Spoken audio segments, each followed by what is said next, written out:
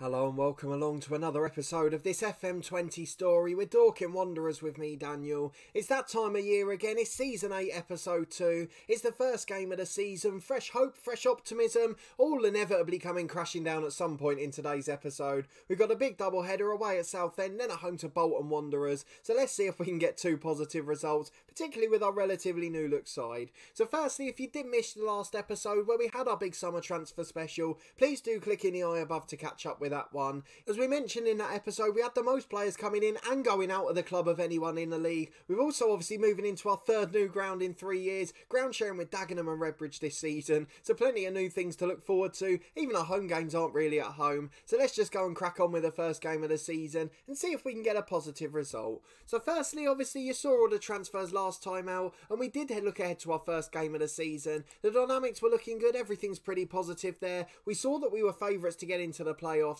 6th place was expected, but it was all very tight, so we're not expecting too much at this stage. And our tactics were going to be pretty similar to last year, but we did have the option to go to a defensive midfielder if need be. But for now, Simons will be a central midfielder on defend, and if we need to adapt it later on, we will do. So let's go and get into the first fixture immediately. No need for any hold up whatsoever today. We're in the last year of our contract, we've got to impress, so let's get into it and see if we can do so. We're away to Southend. Where are they predicted to finish? I guess that's the important question going into today.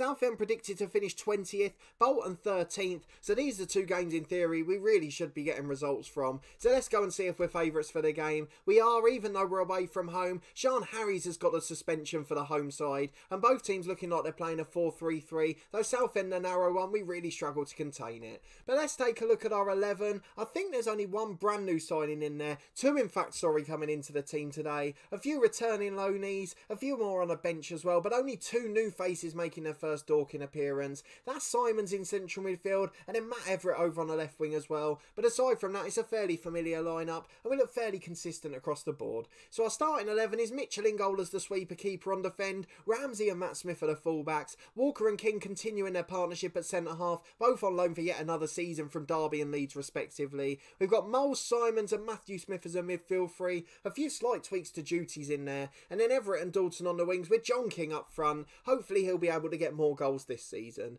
We've got Sear on the bench who's a new player, of course Jack Nolan and Rue as well to centre half, Niall Johns there, 4 players that haven't made an appearance for us, so there could well be more debutants off the bench. But for now we're fairly confident with the squad we've got. We fancy our chances of getting a result. We've just got to see if these lads adapt quickly, as most of our transfer business was done later than normal. So when we go to the first game against Southend United, away from home to Roots Hall we go. Let's see if we can get a positive result and keep that optimism at the start of the season. There's one of the negatives of all the late business, 2 players who need squad numbers. Let's get that bit of business done. Into the game, I wonder if we're going to be favourites according to our assistant. What sort of team talk he's going to recommend? He's normally quite good at that, Nick Haycock. And the formation is the narrow 4-3-3. Humphreys and Soul up there, both very good players. A lot of regens in that team. Fossey at right back we looked at in January. Ed Francis I've had in a head coach before. And then also there's lots of young players there. Plenty of regens probably coming from bigger clubs. So we're going to encourage the lads, encourage them to do well. There's not much more we can do at this stage really. We're going to keep our usual mentality. There's no need for us to change that. Hopefully that will bear fruit, as there won't be much change to the team cohesion. And with 9 players here from last year's team, I'm hoping they'll be able to respond pretty well.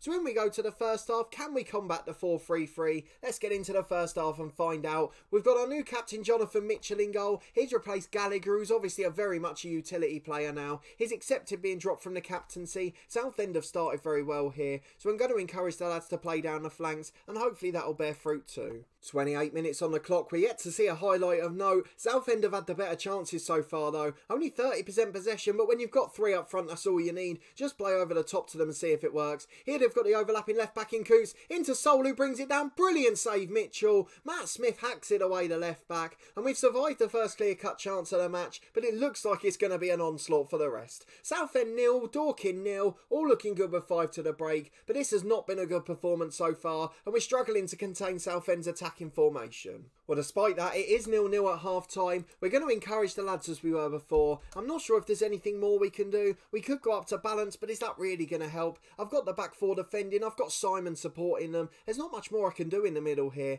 We've just got to try and nick something on the break. Their lads getting frustrated and nervous, and hopefully we'll be able to take advantage. The front three not performing too well at the moment. Luckily, we have got a lot of changes available. So the first one's going to be Everett on his debut. He'll be replaced by Jack Nolan over on the left wing. Same duty, completely confident with it, so let's get back into it with that one made, and we'll just stagger them out over 20 minutes or so. So Matt Smith, the left back's next. He's going to be replaced by Luke Thomas. That happened quite a lot last year. And then with 15 to go, the last one will probably be Simons, maybe even John King up front struggling, so potentially we could bring on Dimitri Sear. Let's give him his debut for Dorking. In we go, 15 left. It's still 0-0 here at Roots Hall. It's been a woeful game with not many highlights, but let's see if we can nick a lucky one on the break. Well, that game was crap.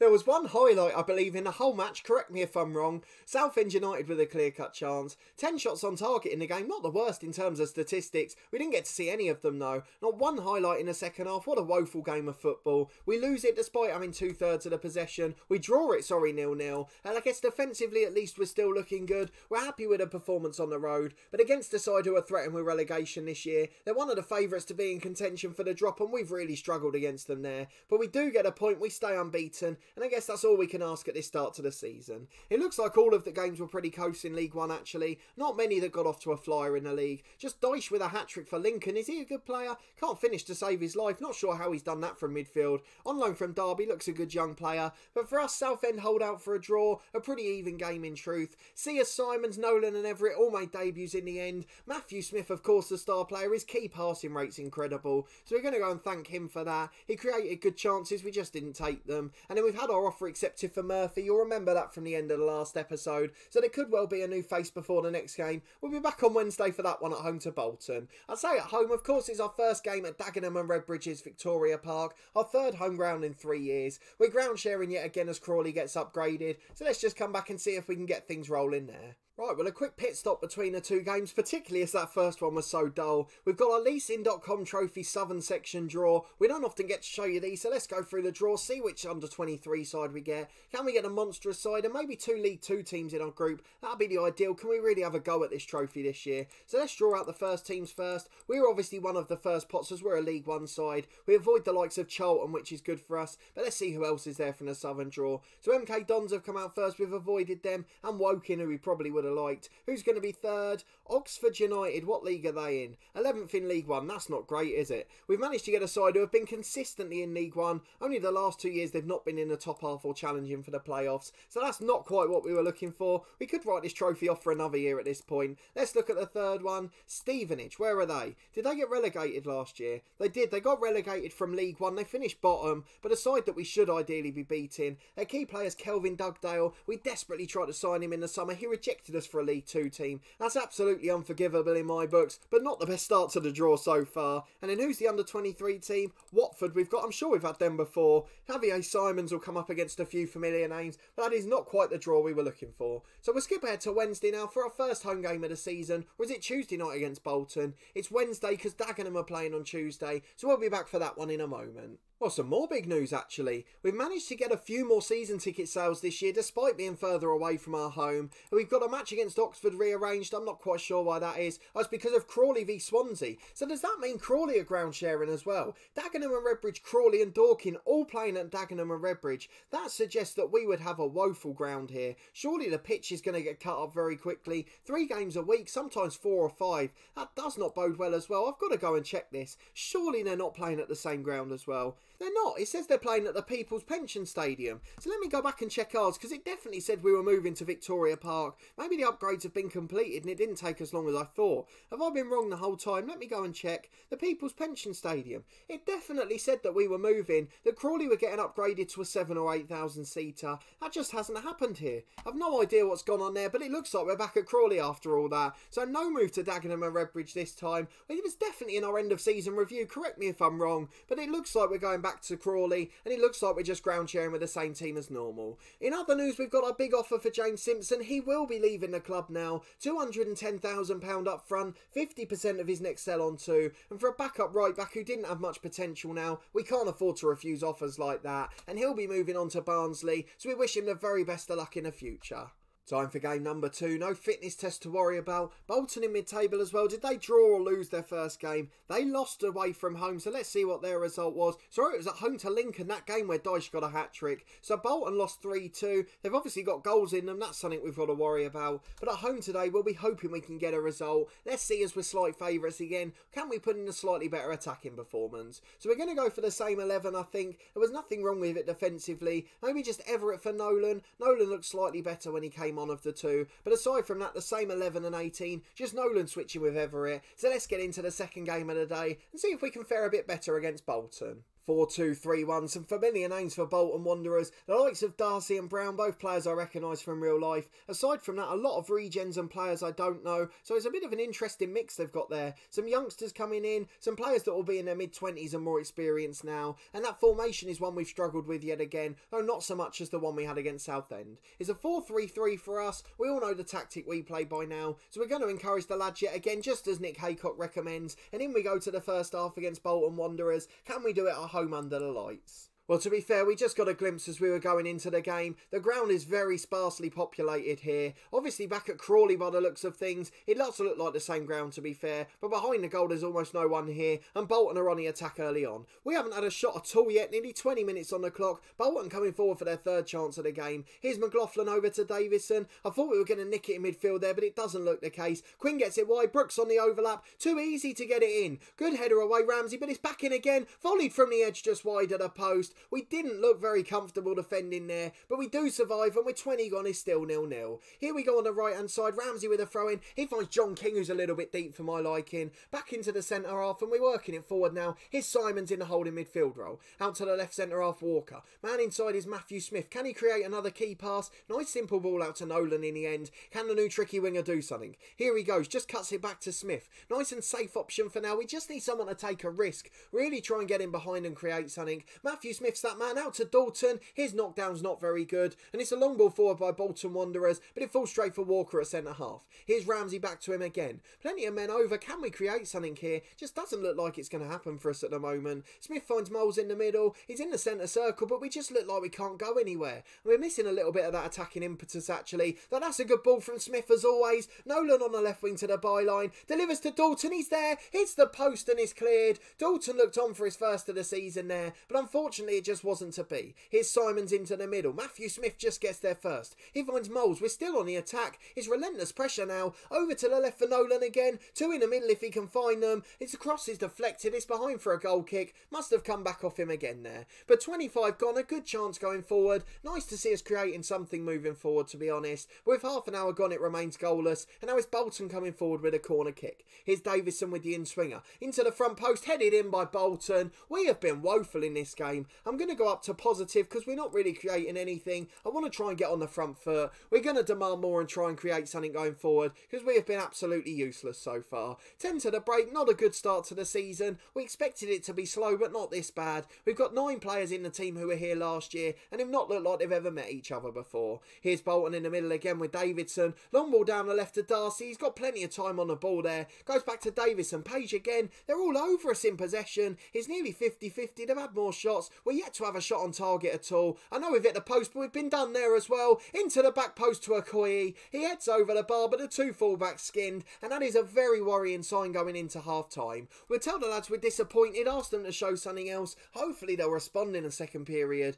but it doesn't look like it's coming anytime soon. We've really struggled to get going at all this season so far. We said the optimism and the fresh hope would go quickly. We didn't quite think it would be this quick, to be honest. But with an hour on the clock, it's still 1-0 Bolton. We're going to have to go attacking because they're still creating nothing. We're going to ask the lads to show some passion. As Bolton put one in the box, King heads away as far as Nolan and falls down on the edge of the box for Bolton. No, Brown shots blocked. Simon tacks away, and John King's got to start to counter here. There's 5 going forward. He's been hacked out of the game, but it falls for Dalton. He's got 2 up with him. Has to pass there. He shoots and goes alone. There's 3 with an open goal in the middle, and his greedy play. He's coming off for that. He's got the poorest fitness in the team. It's an awful decision there, and it really should have been 1-1 here at Dorking. Dorking, but instead we managed to keep our deficit. So Dalton's coming off, he'll be replaced by Tom Cook, same for Nolan and Everett on the other side, and then Stefan Moles has been the worst of the midfield three. I'm going to bring on McKinnon in his normal role, he'll be a deep line playmaker. I might change Simons back to a ball-winning midfielder on support, try and get him a little bit higher up the pitch, and hopefully we'll respond as that's similar to last year, and with 20 to go we can hopefully get back in it.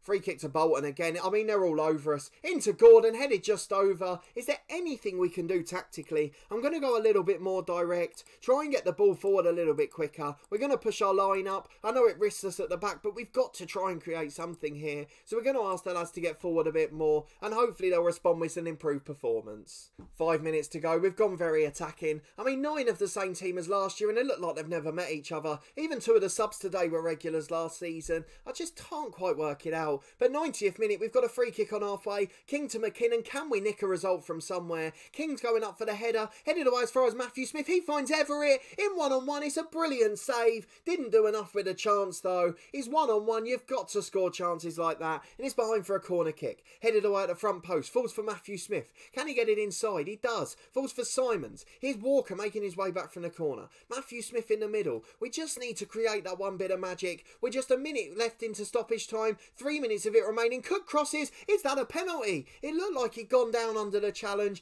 Maybe a trip, but nothing given. And with 2 to go, that was our chance. 4 minutes of stoppage time. We lose 1-0. Bolton Wanderers take the win here against Dorking. We're disappointed. It was a poor performance, albeit Bolton up in the playoffs last season. But we've really got to be winning those sorts of games, or at least taking something from them and looking a bit of a threat. As it is, we were outplayed. We deserved to lose the game, and that matches the performance at Southend, to be honest. We were lucky to get a result there. Stefan Davidson was definitely the star. He looks a good player, but again, nothing particularly special. These are the sort of teams we should be competing with here, and I'm starting to doubt that media expectation. Are we really going to be able to compete for the playoffs? We've been here 7 years, but this is going to be a tough test after a pretty disastrous start to the season. We will look at when we'll next be back. I like the look of those 3 games in the middle of September. Portsmouth, Barnsley and Ipswich, 3 massive games at this level, so I think we're going to come back for 2 of those. They've both started brilliantly. You can see Portsmouth are in second, Barnsley up in a top 6 too. Where are Ipswich at the moment? They're first, so this is going to be a difficult test. We need to get some results between now and then. We've got a lot of difficult ties. We've obviously got the Millwall Cup game as well. They're a side in the Championship doing well, so there's plenty of tough challenges ahead for us, and we're going to need a couple more reinforcements in the window. We've got 1 or 2 more coming in, hopefully. James Simpson obviously left the club, so it frees up a little bit of budget and a bit of the wage bill as well, although Simpson was pretty much on peanuts. But if you did enjoy this episode and that horrific start to the season, please do put a thumbs up on it. It's good to see us struggling again, isn't it? We look decent at the back, but in front of goal we're woeful. We can't score a goal. Dalton and King's form's dried up. On the left wing, the 2 new signings look just as bad as the last one. I think in this whole series, bar Tom Richards, we've not had a good left winger. I know we struggled with Yandolo. He then went off and scored goals galore elsewhere. It's just been a bit of a weird position for us. But we'll keep on going. Hopefully we'll get somewhere. I'm sure we'll be able to persevere with it. Don't forget the media expectation this year is playoffs, but the board only want us to finish in the top half, and that's a little bit more reasonable for us. I'm sure we can sneak our way into the top 12. Let me know in the comments where else you think we should improve the squad. Is there anywhere you think we need to improve the first team? I'm looking for one more central midfielder who can maybe unlock a door, maybe even someone else in the defensive areas too. But again, defensively we've looked pretty solid this season. It's just a goalkeeper we've been chasing for some time.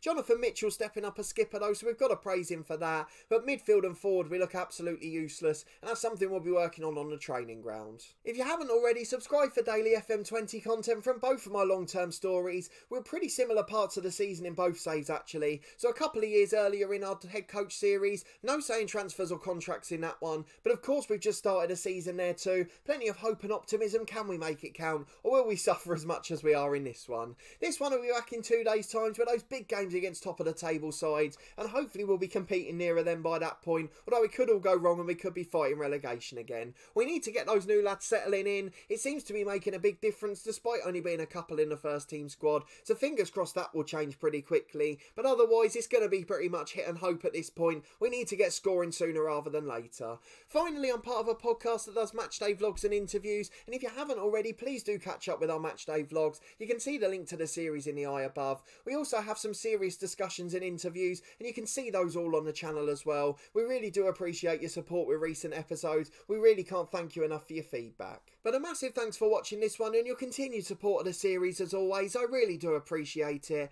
and I hope to see you next time for another big episode as we try and get back on track with Dorking Wanderers.